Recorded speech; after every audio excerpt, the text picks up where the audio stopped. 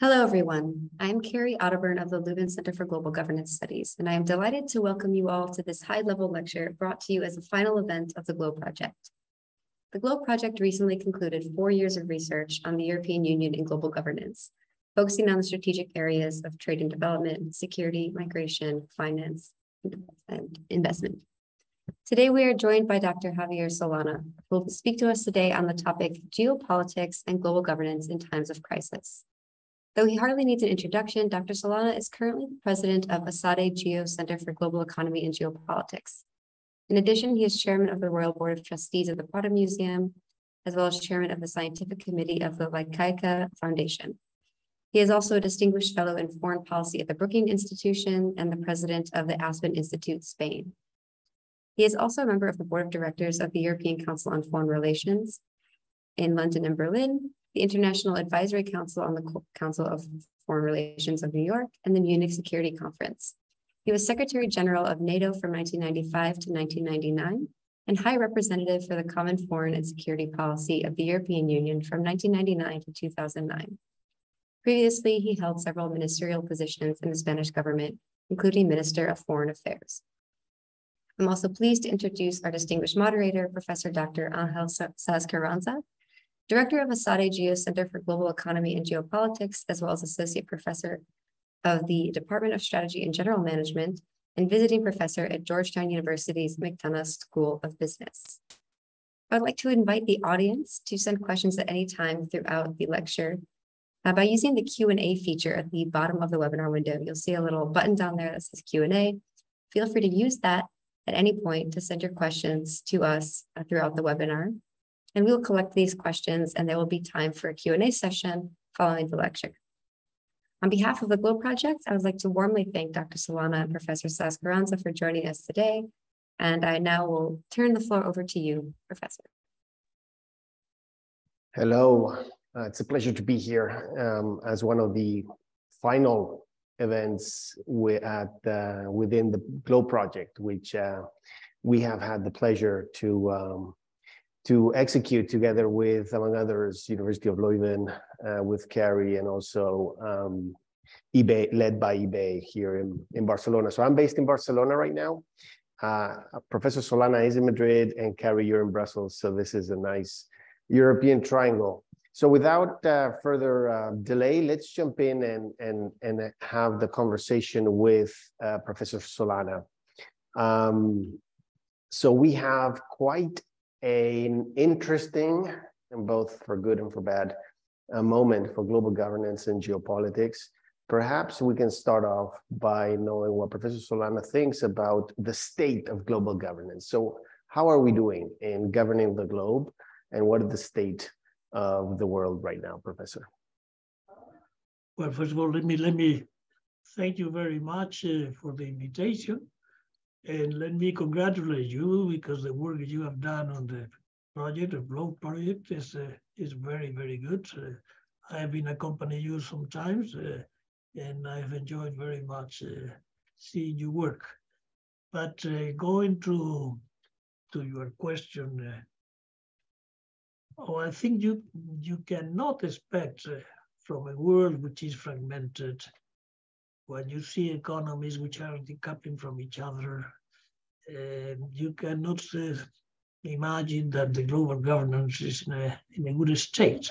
So we are really suffering a lot. The global governance is suffering a lot of the reality in which we are living. We are in the midst of a war that we don't know how it's going to end, which is making dramatic sufferings of people of the European Union, something we didn't expect, that it would be another physical war in our territory. Therefore, the situation of the global governance cannot be in good shape. The situation is bad. And it's bad not only because the United Nations is not working in the manner that I would have liked to see it working, having a Secretary General which is a European, having the possibility of acting under a member of the Security Council of the United Nations. Is doing what he's doing. This is one element of governance or global governance, which I miss very much to be more active. But notice not only that, you go into the WTO, for instance, trade. On trade, the situation is also very poor. None of the activity that the WTO used to have is taking place. Physical goods are not moving in the manner that they used to be moving before. And so the trade components of governance, which makes basic elements of globalization, is not properly active. Now, not to say anything about global public health.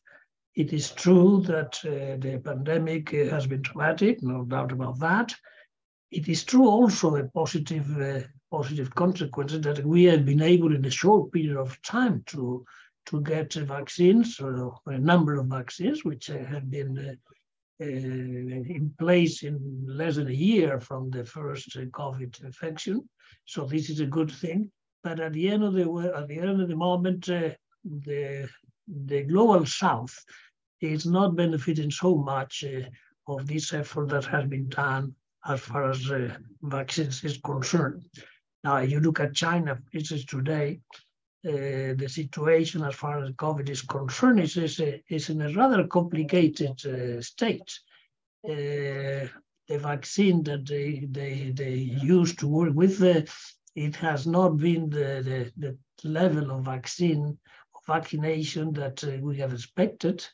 And well, the model that they try to put forward in order to fight against the vaccine, against the COVID, has not worked. And it's fascinating to see a country of that big, a country that's important, that days after he makes the most important speech in the most important meeting probably in history for the Chinese, that days after the policies have changed in a very radical manner. So it's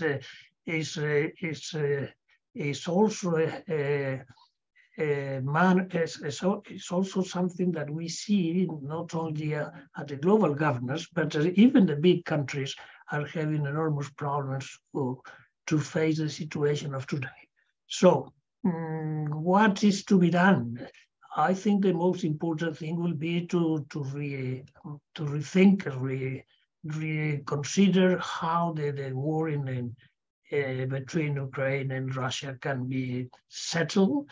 Settle is to be the word, but at least to diminish the suffering, and try to, from diminishing the suffering, create a climate which is propitious to some kind of negotiation. I wouldn't say a final agreement, but at least something that will allow us not to have the level of suffering that is taking place now in Europe. So I am not a pessimistic. I don't like to be pessimistic, but it's very difficult to be optimistic. But I think we have to be optimistic, because it is impossible that at the times in which we are living in the 21st century, in which we are able to do so many things technologically, etc., the fact that we are not able to handle the global problems in a more intelligent manner is really a contradiction. We all want to be optimistic, of course, but the world has gone through quite a few crises in terms of coexistence and global governance. We've had the trade war, later the pandemic, as you already were mentioning, the war in Ukraine and Europe again. How do you view the different components of the world system, in particular the different major countries in the world? How have they behaved in these latter years? Well, when you have a deficit of governance or global governance, that means first that the big institutions will define the global governance, and I mentioned 3 of them in the first answering the first question, but also the big powers. And the big powers are not in the best state. When I mentioned a minute ago the situation of China, for instance, vis-a-vis the pandemic, vis-a-vis the economy, the data that we have today, yesterday, from the level of number of births in China today, the diminishing in population, which is going to have enormous consequences in not only in China, but in the world as a whole. Now, the big powers are not acting in the manner that we had expected. Look at the China, the problem I have mentioned already, the possibility of a conflict around Taiwan, which still is there. But look also the United States. The United States it had gone through very difficult times, the times of Trump. Biden has signified a certain optimistic coup, but when you look today to the situation, for instance, in the Congress, the manner that the Congress president has been elected, the difficulties to do that is really very, very sad to see a country of such an importance today, because the big countries are very important when the problems are big, and but when they fail, when the problems are big because they have a crisis, an internal crisis, it's a drama. And then when we look at that, it's very, very, very sad to see it. Now, let me say a word about the European Union. I think, if you allow me to say it, that the European Union is playing a very important role, and I think is doing things in a manner that much better than we have had in other moments of crisis. Remember 2008, for instance, the manner in which that crisis was solved or helping to be solved by the European Union was less important than what we are doing today. The European Union is playing an important role in itself, is trying to help to find peace in Ukraine in a very solid manner, in a very cooperative manner. And I would dare to say that all the decisions that have been taken since the COVID until today, the European Union have been taken in a manner that will lead to more integration in the European Union. Now that for me is a very important thing, that even during a fantastic, dramatic crisis, pandemic, and then the war, all the decisions we are taking none of them are going into less integration. I think that they are, most of them, all of them, I would dare to say, in a direction for more integration. And that thing that is the only good news as Europeans, we are all Europeans, is the only thing that I would like to underline about this dramatic crisis in which we live. But I think that the European Union is acting in a manner which surprisingly way much better than any other crisis. And at this moment, I think it's a very important player, the European Union. See, we maintain this climate of cooperation and integration more and more as the complications get bigger. So we'll get back to the EU perhaps later in the questions. By the way, let me just remind the audience that we're more than happy to have questions posed through the chat. So we look forward to those. So hopefully we can leave ample room for those of you that want to interact with us. In particular, Professor Solana, please send in your questions. Let me touch upon a couple of perhaps bright moments in the latter months in these difficult times. One was the G20 meeting in Indonesia, where we saw some defrosting between the US and China. And now, right now, in the World Economic Forum in Davos, we hear that perhaps there might be some contacts between China and the United States. So perhaps you can comment on the importance of this relationship and where do you think it might go and where in particular it should go? Well, mentioning the the United Nations and China, I think that I disagree with the position that the United States have so dramatic vis-a-vis exchanges in technology, for instance, with China. I mean, I think it's a mistake to try to decouple or try to get a sector of the economy absolutely decoupled. I think that is not a sustainable position. And at the end of the day, it will be very difficult to maintain. If you want to have a second-rate technological player in China, you're not going to find it. They will go to continue even alone without any interconnection with the United States. They will catch up. It will take more years. It will take some other changes, but they will not be completely decoupled in the sense that the United States is going to be going at the speed of light and China is going at the speed of sound. That is not going to happen. Therefore, this manner of dealing as far as trade is concerned with this impossibility of changing technology, I think it's a big mistake. Much better to cooperate than to try to get decoupled in this case in technology, but in many other things, politics also. So that is the first thing that I would like to underline. I think that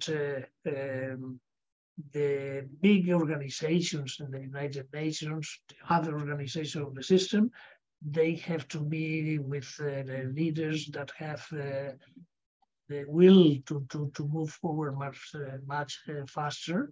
I don't see that, and I would like very much to see the meetings. You have mentioned two meetings, the G20, the latest G20, that because they were there, the Xi Jinping and Biden, they had the opportunity to talk to each other. Now, it's true that Xi Jinping had not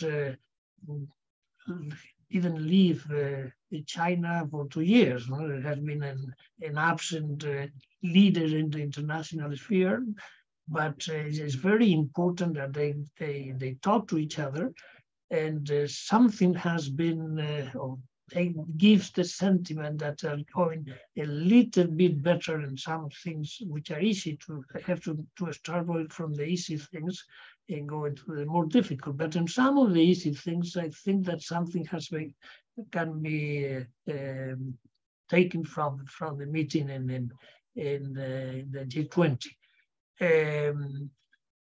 Let's see what happens out of Davos that starts today.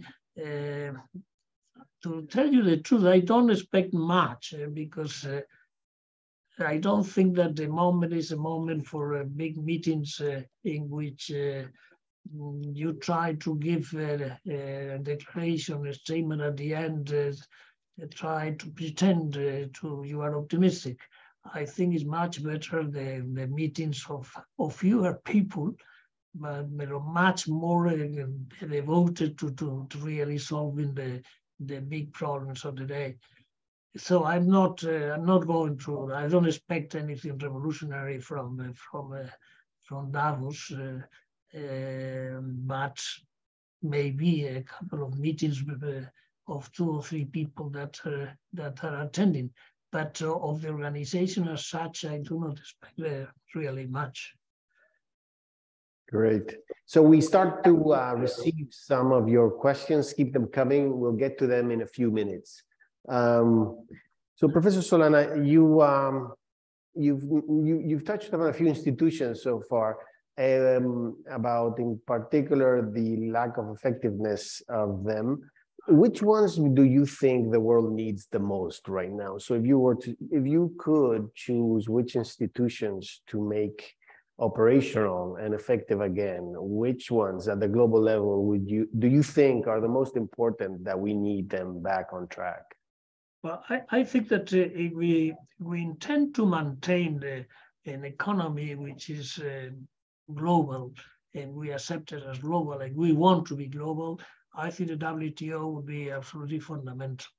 The WTO should take an important move in a faster manner. Of course, the WTO is built up as any other organization of countries. If those countries don't want to move, it's very difficult for the WTO to move. But the leadership of WTO should try very hard with tenacity to see if something can begin to move in the field of trade. Many things that can be done, many things which are possible to be done, and I think that requires the catalyzer, and the catalyzer is the organization in a way. That is one. The other one, which is very important, is the global public health. I mean, all the pandemic has shown is that we have been able, in the first world, let's put it that way, quotation marks, able to get vaccines in 10 months, which is really fantastic achievement. But we have the global south, which has not been able to be benefited by the vaccines. Really, the manner in which the distribution of this global good, which is the vaccine, has not been done. So the first world is vaccinated, but the global south is unvaccinated or less vaccinated. So these signs that we do give the North are signs so dramatic, so sad, now then when we go to the United Nations and have a vote on something that for us is evident, and we do not understand how so many countries in the global south they do not accompany us, is because they don't understand how we do things, how we take decisions. We don't have a position that is better understood by the rest. I mean, the fact is, the example is very clear. I just said it's the vaccines. This is very clear.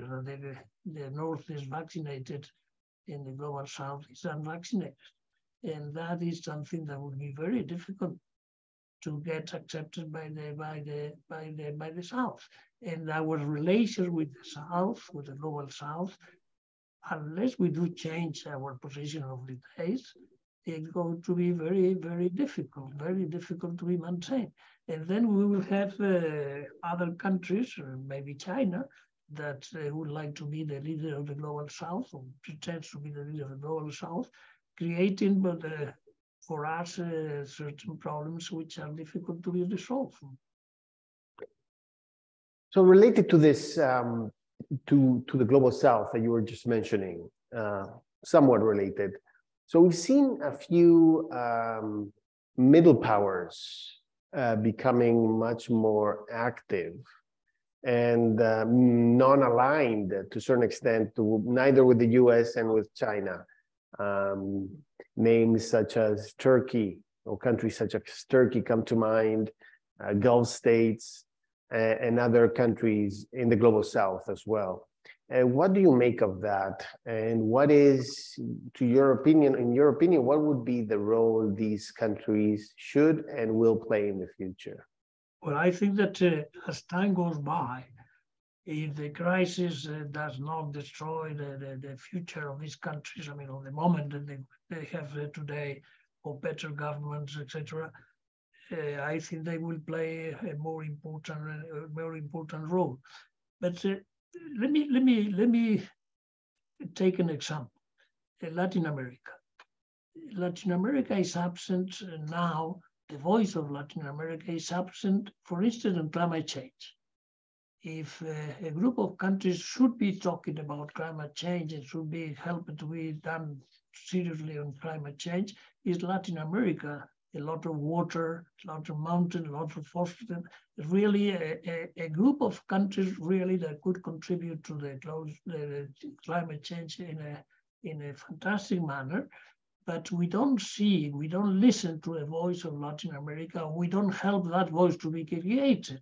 So I think that this is a good example of middle-sized countries, middle-income countries, or lower, not middle-income countries, a little bit lower than middle, but it's a group of countries that for us Europeans are fundamental, and I don't think we are working with them, trying to deal with them in a manner that will be the best.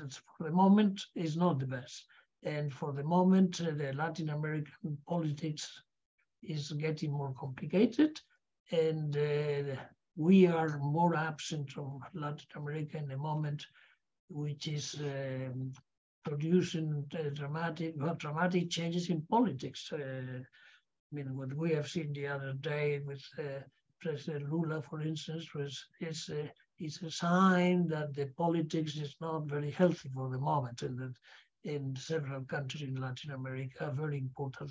And the consequences of that, and they are very absent on many important things of globalization, and in particular on the elements of climate change, which they should be playing a more important role. And for that, they need help of some of the Northern countries, in particular the European Union.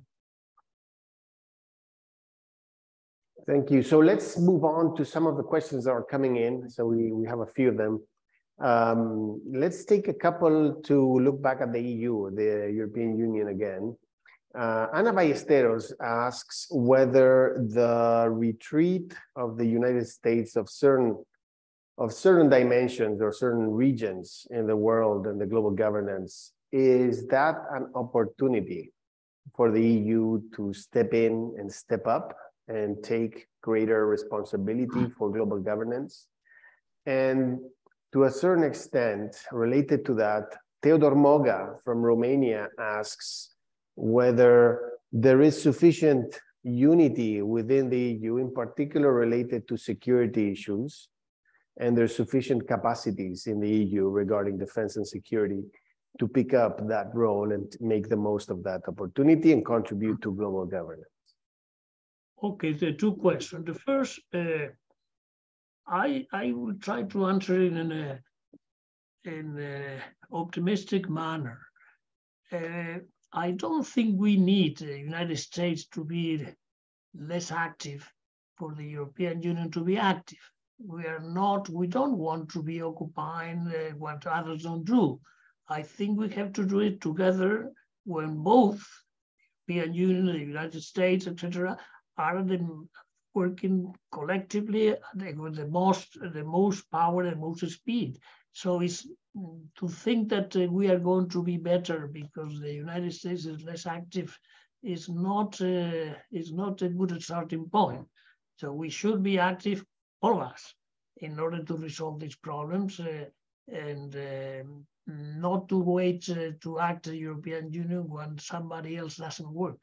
We have to work as much as possible and together with everybody, in particular with our friends in the United States, and not waiting for the failure of them to occupy that space. That would be a very bad approach, I think. Now, the second thing that you ask, is the European Union sufficiently compact, sufficiently unity, integration to have a common response? On this, I will be very dramatic. The answer is yes. And I think the reality of today gives a yes as an answer. The European Union is acting at this point in time, and as we are talking, they are talking united, they are acting united, they are acting according to the capacity that we have and the capacity that countries alone or independently do have. the solidarity with Ukraine is very important, and the solidarity in other issues with other countries or regions in the world is very solid also. So I think that at this point in time, I would be a fan. If I were not a fan of the European Union, I would be much more of a fan of the European Union. I think we are showing our capacity with some exceptions. Not everything is perfect, but the average of the European Union today is globally and as European Union more active and better working than it was 10 years ago or 20 years ago. So I think we are in the right direction. Since unless something very dramatic occurs, that I hope it will not happen, we are handling with difficulties, but with intelligence, the question of energy is being resolved. The fact that we don't have any energy from Russia, that it was an important server of our energy consumption. And so on that, I would like to be optimistic. And I think that at this point in time, to be pessimistic is a stupidity. We have to be realistic and optimistic and try to move forward with the solidarity and with the conviction that we have, we are showing in the new generations in the European Union, that the European Union is an important actor, an important player. Is not the player, but it's one of the players which is more significant today in the world, in the circumstances that we are living today. And we have a dramatic situation in our own territory. It's our solid territory, the one which is at war. Our country which is European and which is the subject of all the drama that is created by the Russian President Putin. So, and that I want to be very emphatic on that. I think that the European Union is giving a response which should be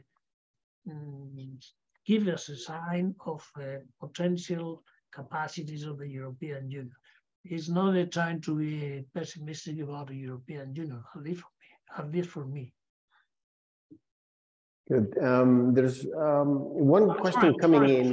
I'm sorry, Angel. As far as capacities is concerned, you ask about capacities also. Of course, we don't have all the capacity that we should have, but not only on security matters, not only on defense. I mean, we don't have operations on high technology. We are not sufficiently developed. We don't have chips. We don't know how we are being to be ready for the quantum computing. All these things related to technology, we are not. We have to do a much deeper effort in order to get the technological new waves that are coming. We cannot lose them. We have to be on top of them. And for that, big effort has to be done, and research and technology and science in general. And that I think that is one of the most important lessons that we have to take out of this crisis in which we are living. Technology, science, research is something that we have to keep as some of our most important priorities. Thank you. Another question relates to EU defense and security, in particular to the war right now in Ukraine, the Russian aggression of Ukraine. The question is the solution to fully isolate Russia, which is geographically in Europe and is by definition is going to be our neighbor. What is the medium to long term plan with Russia, and what's your opinion about that? Well, as you know, I've been in charge in my previous positions very much with the problems of Ukraine and Russia. I know Russia fairly well. I wouldn't say I know Putin, but I've met with Putin many times. And I have been in Ukraine many, many times. And I helped them to get out of several problems that they had historically in the past century. But I think that the position that President Putin has taken is really very difficult to be accepted by the Europeans. It's impossible to have it, and it will take many years to recover a relationship with Russia normalized. It's going to take a long time to do it. I mean, the position has been so dramatically implemented by Putin that it will be very difficult to recuperate in a relationship that, as you have said, is a relationship with it always we have tried to maintain open.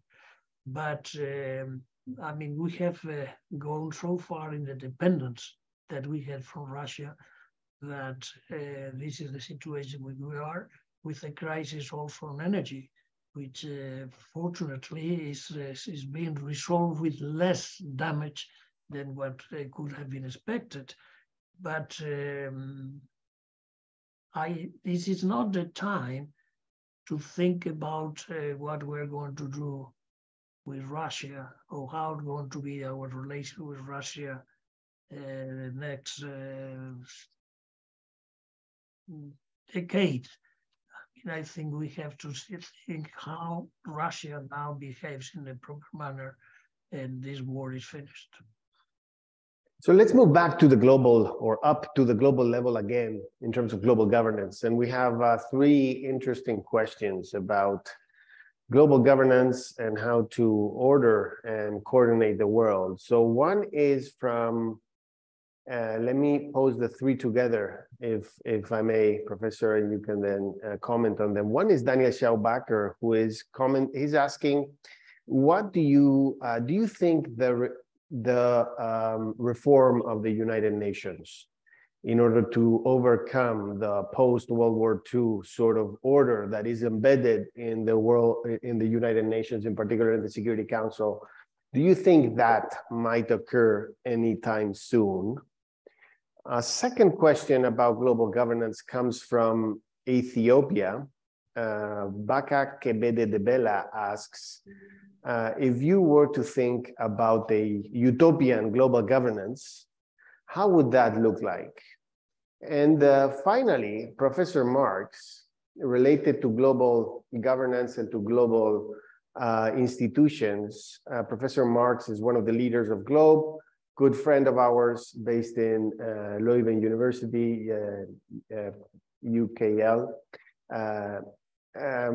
He asks whether, do you see as a real possibility to advance in global governance, for it to occur through coalitions of the willing to start off to create smaller groups that might be able to move it forward? In particular, for example, the World Trade Organization, whether perhaps a small group of willing countries might be able to move forward, and whether that is a realistic alternative.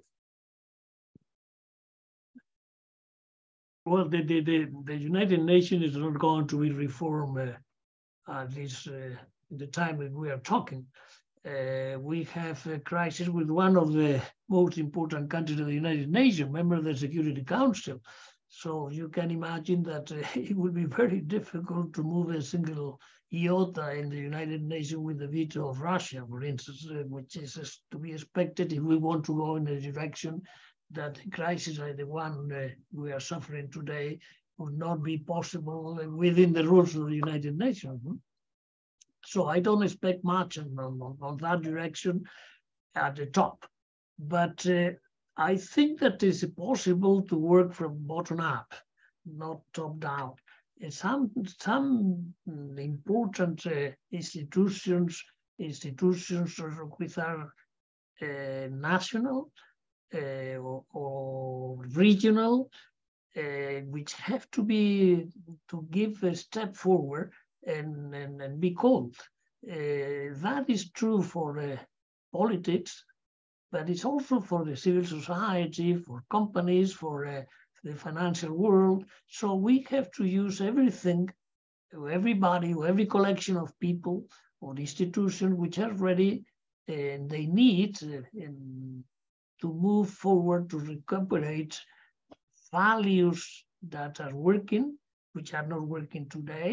There are values which we predicate values, but we don't do what the value is supposed to be done. No?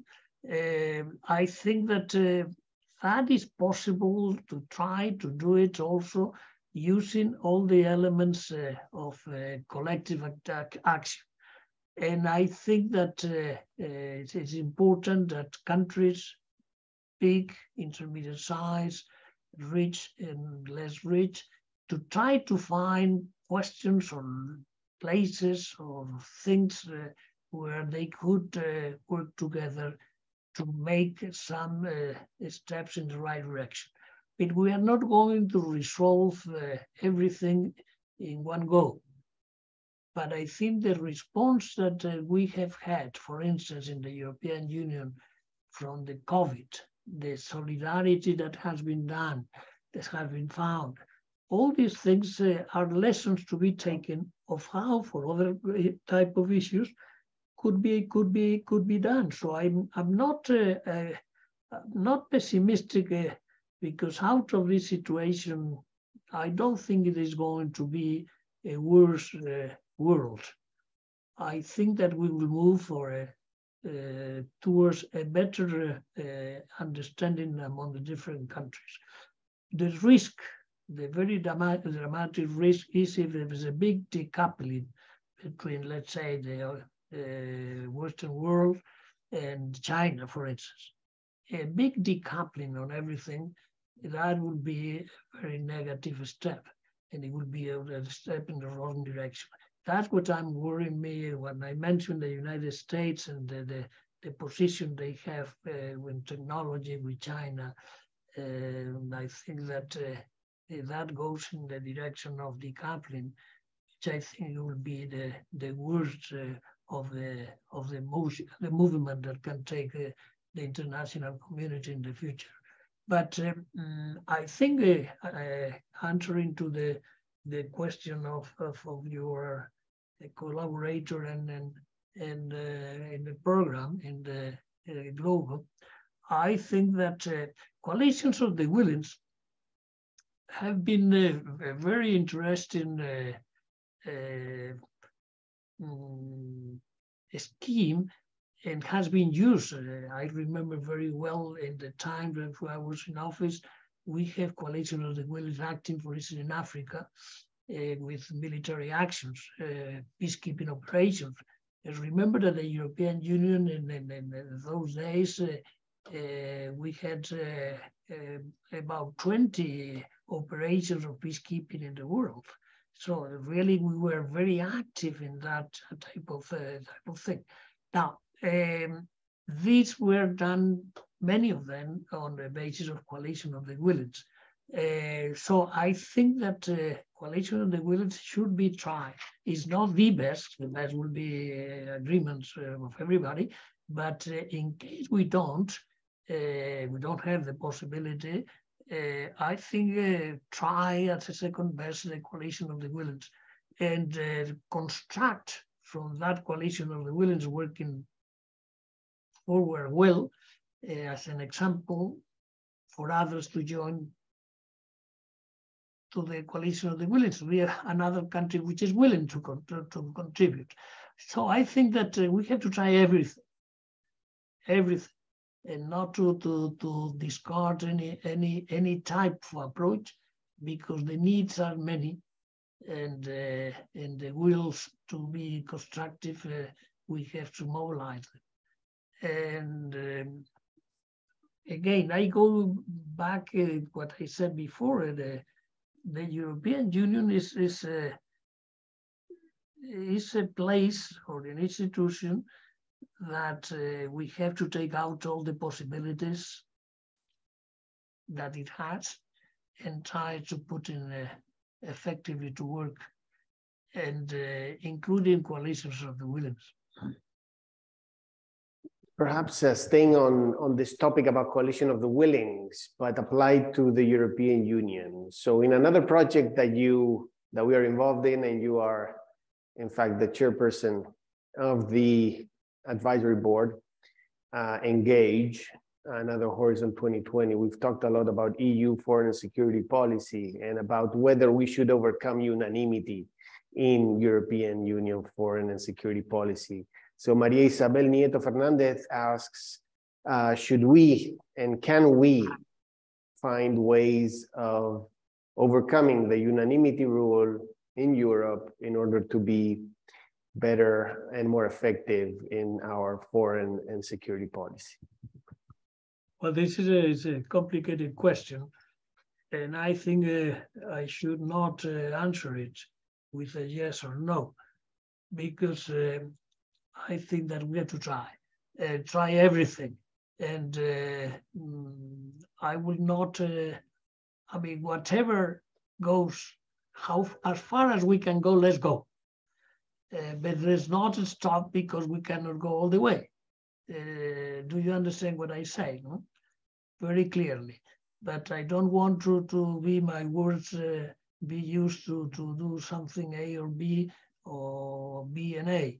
I really would like to go as far as possible, but really with a certain strength of going far.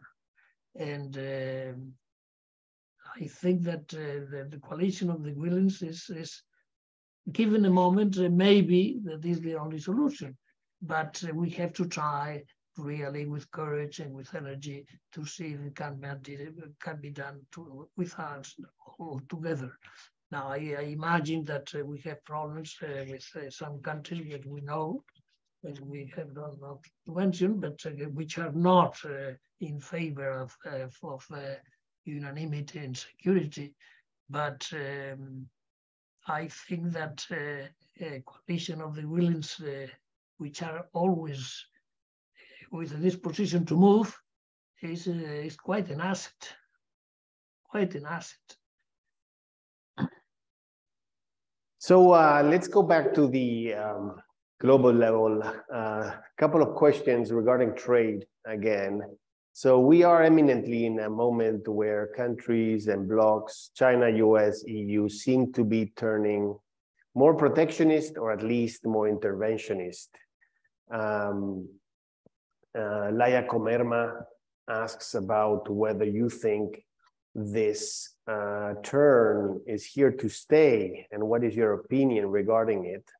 And in particular, regarding the EU, Patricia Garcia Duran asks about your opinion regarding the different instruments that the EU is building in order to protect itself. Many of these instruments might be seen as protectionists, like the anti-coercion instrument and other types of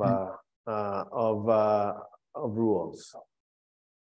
Well, you're talking about something very complicated at this point, because this is the moment in which we cannot lose the sense of direction.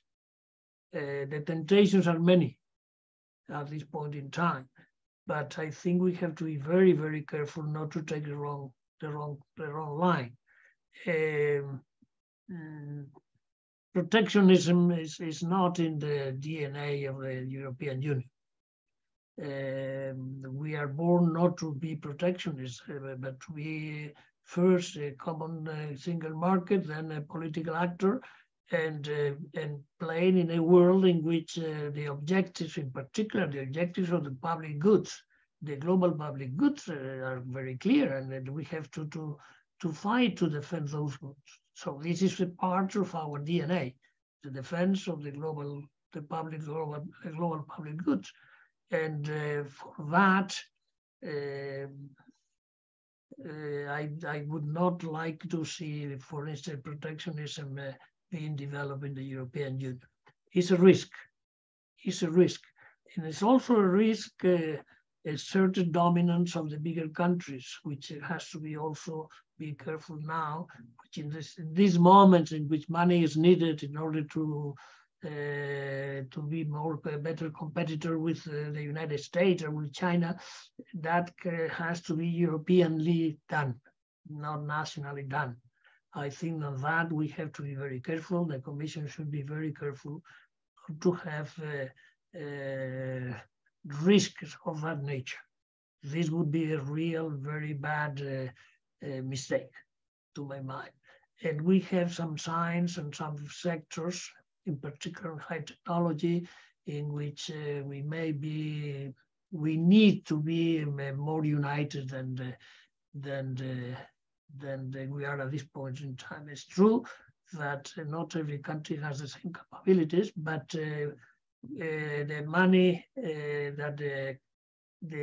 which is spent should be spent Europeanly.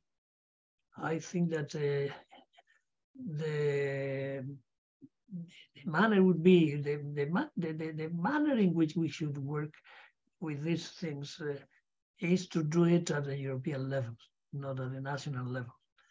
And that is something that has to be put into the minds of the leaders of the European Union at this time. Temptations will be many, and we have to do the utmost that those temptations do not gain. I think it's clear what I say, no? Very clear. So let's move on back again to the global stage. I hope the audience doesn't mind us interacting, going up and down in the complexities of global governance from and looking at the world from the EU, where we are based as of now. However, let's go back to Latin America, building on what you were mentioning before about the need of having more Latin America in global governance. Professor Luis Valentín Ferrada from the Universidad de Chile asks us, so if you were to choose a vision of Latin American countries involved in global governance issues, what would that look like? So which institutions would you like to, and around which institutions would you like to see more Latin American countries, and which Latin American countries in particular? Okay, thank you very much for the question. Let me say, institutions, as far as the European Union is concerned, there are several. The use that is done of these institutions is not 10 over 10. It's very little. But institutions is maybe we have to adapt the institutions. But I would do, and I would put all my energy first to get Mercosur working. I think Mercosur is something that is very difficult for the Latin Americans to finish, but it has to be finished. And if Mercosur is done, then the relationship with the European Union will be very high, and that will give to both the European Union and the Latin Americans a very important push. Now, this is something that is, but Latin America has water. Latin America has forests. Latin America has so many things which are needed to the contribution for a better world and the public goods, which is a pity that is not playing a more important role. Whatever we can do, Europeans, it should be done. We have a relationship with Latin America, which is easier than with other parts of the world. It's not places which are where we have not have a historical contact in the past, important economic relationship. So what we have to think, and you Latin Americans have to think, you are living in a point in which a change, a political change, a social change is taking in Latin America, which may be deep. Now, we have to be careful how you handle this movement, this position in the Latin America. You have changes in politics in several countries. You have in an important country like is Brazil, an important change. All these things have to be used rapidly. You need to be speaking to the world rapidly as Latin Americans, I think. And to my mind, trade is one thing. Mercosur is a fantastic element because, as I said, it will be immediately good relationships also with the European Union. You will do two things in one. I am very, very committed to Latin American development and to playing a role that it is important. I don't want to complicate the issues, but even there will be a vacancy in the United Nations in a few months, not few, is not true, but let's take the unit a month. And I would love very much to see a person from Latin America at the top, and if possible, a lady. And there are several ladies which are very important politically, very socially educated, very sophisticated, that I think will give tremendous impetus to one of these organizations, which is so important, the most important one. So with that, I want to give you the sentiment that I have vis-a-vis Latin America. For me, Latin America is a continent that has to move up in inequality, but also on using the rules of the game internationally to be more present in the international community. We need Latin America being a player. Thank you. And perhaps to finish off, Silvia Soncini asks, so how can individual citizens contribute to a more effective, a better functioning global governance? She says that voting, certain parties, signing petitions do not seem to be enough. So what can individuals do to improve and to contribute to a better global governance? Okay, global is very big. So you have to analyze globals into smaller globals and diminish that and start by the individual plus another individual, and create an NGO or create something or create a political party or create a dimension of cooperation with others. The cooperation is, the principle of cooperation is proximity, the principle. No, not necessarily that there has to be physical proximity. Today, we are not talking in the same room, but we are like being in the same room, no? But I think that everybody, if everybody in his life will live thinking that there are many like him, that there are many people that do need what you need, and many people that deserve what you deserve, and try to get these people together, if not physically, together mentally, together. I think that to me the essential sense, the essential cooperation and solidarity is inequality. Fight for inequality, fight for equality. Be in your life trying to create in your neighborhood, physical or political or whatever, equality. Equality, to my mind, is the most important thing that we have to achieve now. The breaches in the international community as far as poverty and richness is dramatic. So solidarity. Thank you. So with this, I think we reach our end or the end of the webinar. Thank you very much, Professor Solana, for your realist, optimistic, and insightful comments regarding global governance. We could hardly find a better commentator and presenter on global governance. Thank you, and over to you, Kari. Thank you. Thank you, Professor Saz-Carranza and Professor Solana, for this extremely interesting and varied discussion. And thank you, Professor Solana, for sharing your expertise, your vast expertise and wisdom on such a range of topics. I think we've covered so many things in a really short period of time, and you're leaving us with a lot to mull over. Before we close, I want to make one final plug for the GLOBE project. Although the GLOBE project has just wrapped up, the results of this project are freely available on our website, which is globe-project.eu. And we have lots of papers and webinars and recordings there for you to peruse. And also, if you're new to the concept of global governance, or if you're looking to dive a bit deeper, on our website, you can also find information on our massive open online course, which just launched recently.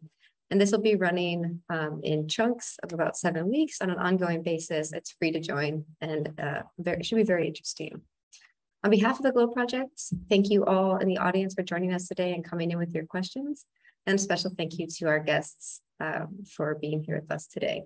Hope to see you all again soon in some context or another. Thank you very much, and goodbye. Thank you. Very much.